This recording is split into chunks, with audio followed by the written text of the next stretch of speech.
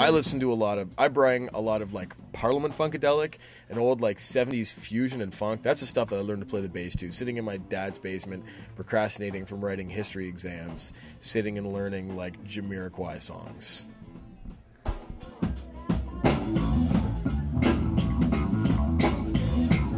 I'm much more from like a blues aspect, I guess. So I listened to every Stevie Ray Vaughan song. Unfortunately, I was one of those guys.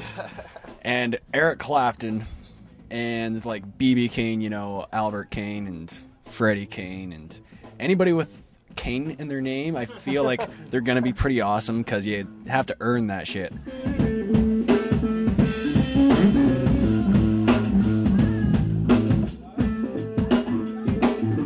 In grade 10, my favorite band was like Smash Mouth and Limp Bizkit. Like I didn't know music at all.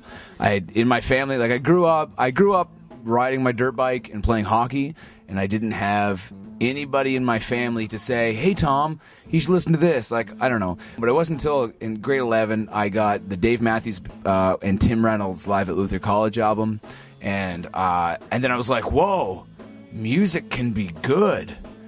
I mean, I always knew that I loved funk, I guess. I mean, I was a huge fan of Rage Against the Machine for a long time, and I didn't even realize that it was funk. I had no idea. You know.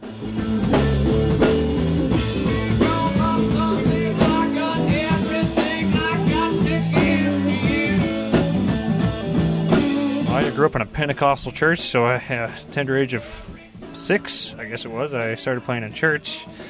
And then I got into a lot of jazz music, I guess, through high school. No real particular artist there that I really favored. I guess I didn't know a whole lot about jazz at the time. I thought I did, but I didn't.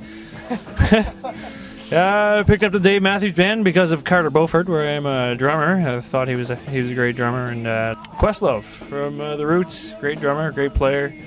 I can't forget Chad Smith from the Red Hot Chili Peppers as well. So, I guess that's who's influenced me a bit.